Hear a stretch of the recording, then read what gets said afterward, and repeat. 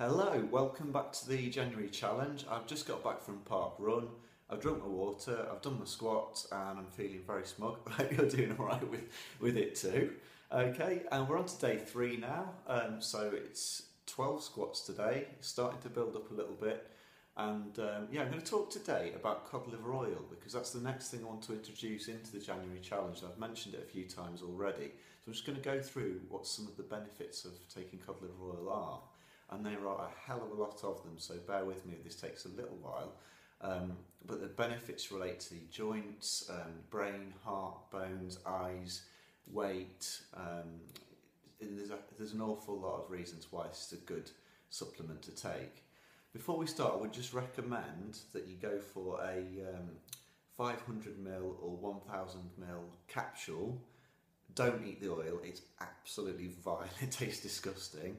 Little caveat in terms of advising to take them: if you're pregnant, you shouldn't take them because of the high levels of vitamin D. It can be an issue for baby, and also if you're allergic to fish, obviously not a good idea. If you're a veggie, there are some non-veggie alternatives which are omega-3 capsules which you can get in health shops as well. Okay, so what are the benefits of cod liver oil? Well, cod liver oil is the oil from the liver of a cod. It's high in omega-3 fatty acids. Now there's 3 types of fat. There's saturated fats, which are very solid. There's monounsaturated fats, and there's polyunsaturated fats, which are omega-3 fats. And we don't get enough of these omega-3 fats in our diet. And this is a way of rebalancing that and helping to, which has a lot of benefits. It's also very high in vitamin A, also very high in vitamin D. And the benefits to the joints, okay. Well, cod liver oil is an anti-inflammatory. It can help reduce joint pain. It can help to repair the cartilage in the joints. It can help you with mobility and flexibility in the joints, and it reduces the likelihood of, or can reduce pain within rheumatoid arthritis and osteoarthritis as well. In terms of your brain, cognitive function, great supplement to take if you've got exams or if you just need your brain to be working well. And it can also help with reducing the likelihood of you getting dementia, which is in my family, so it's something I want to take to reduce the chance of getting that. And also depression as well. There's a lower incidence of depression among people who take omega-3 fats on a regular basis. Heart function, you're 45% less likely to have a heart attack or a sudden heart attack if you take cod liver oil on a regular basis. That's a pretty good reason to take it in itself. That's because, from my very limited sort of scientific knowledge, it kind of reduces the stickiness of the blood, rebalances the blood, and helps to unstickify the fatty acid build-up in the bloodstream. That's the kind of science way of describing it. It can also help with reducing the arrhythmic heart rhythms that can occur as well. Onto the bones.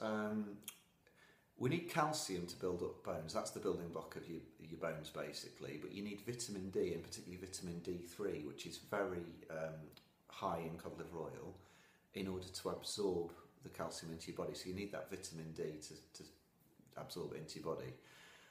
The eyes also benefit, and there's a 38% less chance of getting macular degeneration, which is something my grandma's experiencing at the moment. She's going quite blind at the age of 89.